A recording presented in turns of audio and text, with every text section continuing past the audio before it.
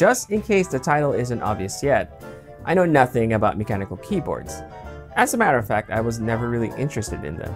So when a company called iQnix reached out asking if I wanted to try one of theirs, my initial response was, sure. But of course, not without doing my own research, because obviously I wanted to know what I was getting myself into. But what I didn't know was I was actually about to jump into a rabbit hole that was so deep, it basically extended all the way out to the edge of the known universe. I was kind of shocked and in awe at the same time.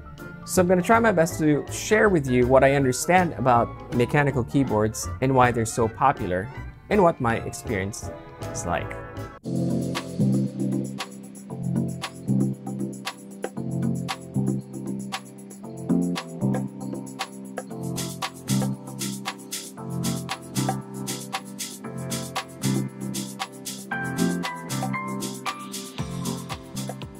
When paying for something that's significantly more than what one would consider a regular household item, the initial question is naturally, why?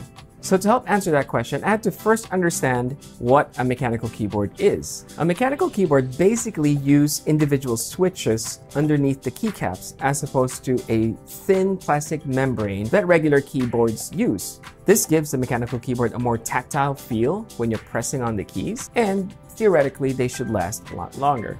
And honestly, that's pretty much the main difference. The end. Except it isn't.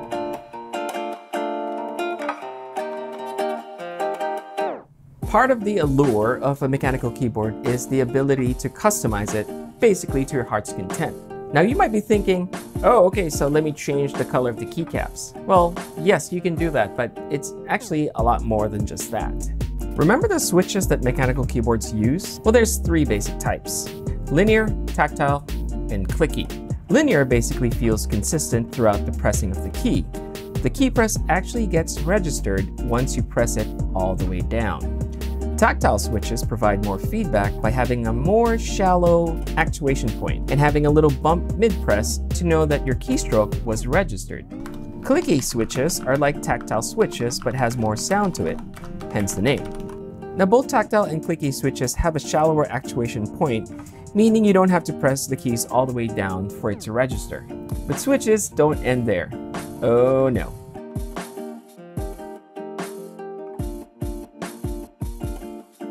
There are more variations of switches than I have hours left in my lifetime. So for the sake of saving you time, and myself, I'm just going to talk about probably the most popular ones, which are made by a company in Germany called Cherry MX. Under this company alone, they have 4 different switch types designated with a color name to define the actuation distance, switch type, and actuation force. I told you, rabbit hole. For example, what I have are Cherry MX Brown switches, which means they are tactile, have a 2mm actuation distance with an actuation force of 55 gram force, meaning that's how much force it takes for the key press to register, which means different actuation forces can give different key feel. At this point, I'm like, what did I get myself into? Remember, there are other switches from other companies with their very own naming conventions and characteristics, which I won't go over because I want to witness my children grow. Aside from switches, you can also customize just about everything from keycaps to the actual case. Speaking of cases,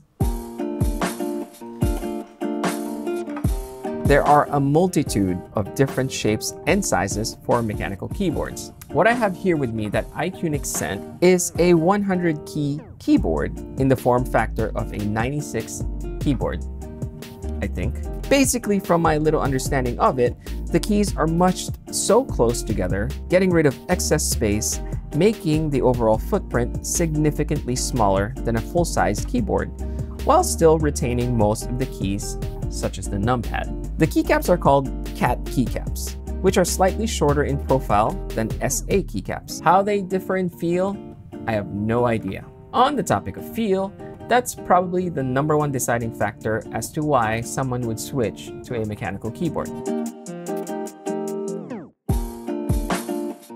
I've been using this keyboard for a few weeks now, and it was no simple task for me. Because of the build quality, this keyboard is actually heavy. The case is made out of aluminum that are screwed together and honestly looks really nice. I'm not a fan of any sort of RGB lighting, so I was a little hesitant with this having LED lights underneath the switches. Fortunately, I can turn it off by hitting FN+Z, although I was also pleasantly surprised to find out that I kind of like the LED colors, at least once in a while. I can cycle through them by pressing FN plus this guy, and my favorite one is probably the teal color. The overall profile is taller, so getting used to typing on this with the already tall keycaps was a bit of a challenge. A wrist rest might be in order.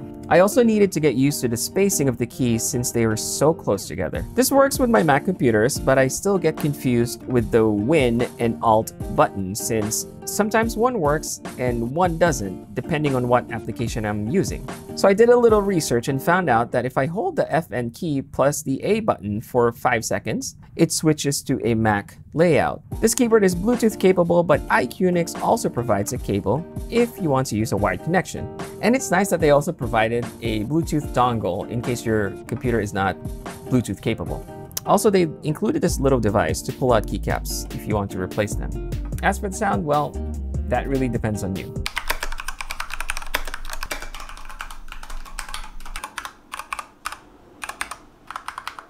The clicky sound brings back memories from my childhood when my sister would type late at night for school. While I'm not particularly fond of the sound, it adds another sense of tactility to the typing experience, which in my case is a good thing.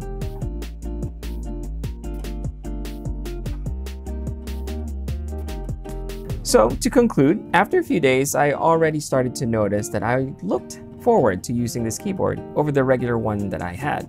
It's almost like I had a new toy that I was still discovering different ways of playing with. These minute details about mechanical keyboards are very hard to quantify as they require personal taste in feel. What I can definitely tell you is that typing has never been more engaging, for me at least, which makes my day-to-day a little bit more interesting.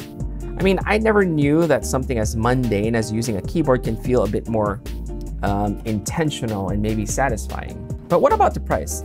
Is it really worth all the hype? As a society that's basically always connected via technology, we've become increasingly sensitive to what others think of our every move, right down to the stuff that we actually buy for ourselves. We feel that we have to somehow have a list of justifications as to why we willingly parted with our money. I'd say it's just like picking a cologne or a body spray. So you choose the smell that you like best, and then you decide whether you want to pay the amount for that very specific and personal experience. So at this point, I kind of understand why some people would pay an abnormally large amount of money for keyboards. I mean, what they're really paying for is a personal experience. And not only that, aesthetics does play a big role. There's so many variations that your head's going to fall off from spinning. And to find one that's perfect just, you know, for your taste and the feel, I mean, it's kind of hard to put a price tag on that, to be honest. Remember, this is coming from a person who spent around 200 bucks for an Apple keyboard just because I liked the way it looked. Luckily, you don't have to spend that much money. I mean, at least in the beginning, if you wanted to maybe try your hand at mechanical keyboards. There are actually a lot of affordable options out there. The only thing is you just have to be brave enough to jump through the rabbit hole. And hopefully you have enough time. Thanks again for watching, and if you like this video, please hit that subscribe button. Also, check out my podcast with fellow creative Chelsea Horn called the Coffee with Creators Podcast. We basically talk about tech, photography, and social media, and also just life in general as creative professionals. All the links are going to be down in the description below, and I'll catch you guys again real soon. Take care.